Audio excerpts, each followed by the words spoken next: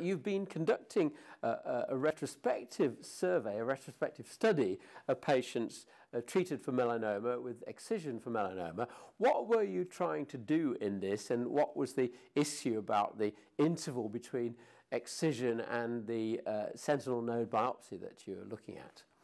As we all know, the sentinel node biopsy procedure is currently advised as a staging procedure, as it gives us important information on the prognosis of patients.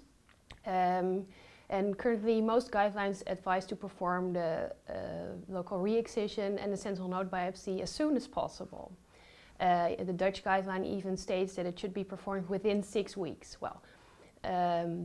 There's little known on this topic, but as it has clinical impact on high urgency referrals, we decided to do an investigation in a large European cohort of nearly 4,000 people who had a sentinel node biopsy for melanoma. Right, so it could have clinical impact, but what in fact did you find?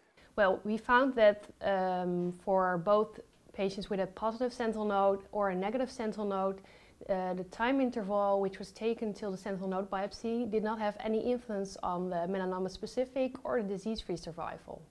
Now, why might that be? Is it because the excision is curative, or what?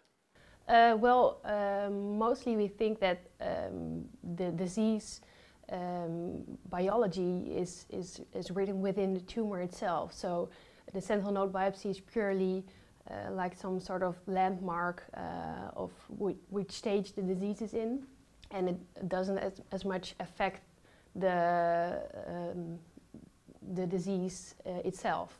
So it's not a curative procedure. It's purely informative. Well, it's informative, but informative of what? Of a good or a worse prognosis. For instance, if you have a positive sentinel node, then you know that the patients will have a worse outcome. And then you can decide on therapy. Exactly. So what steps forward have you made by this study? You've established that the interval between sentinel node biopsy and the initial excision is irrelevant as far as the outcome for the patient. Yes. That was our main aim, to look if this time interval did anything on survival, and we've clearly proven that it doesn't. So it can be used in clinical practice to reduce patient anxiety, as people tend to want to be operated upon as soon as possible. And we can now safely say that it doesn't matter if you are operated on within 2 weeks or after 9 weeks, for instance. So it really affects the patient's psychology more than the outlook, yes, because the patient knows exactly what's happening. What should doctors take home from your findings then?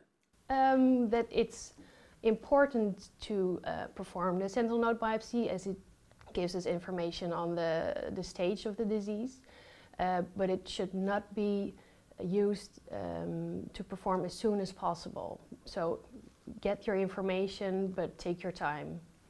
But do you have the higher risk, or a higher risk of a positive sentinel node if you wait longer? Well, we've studied that in a subgroup of this entire study cohort, and we found that at univariate analysis there was a higher risk for patients operated on after 6 weeks, but when we corrected for local center protocols and all the known risk factors, then we could not confirm this effect.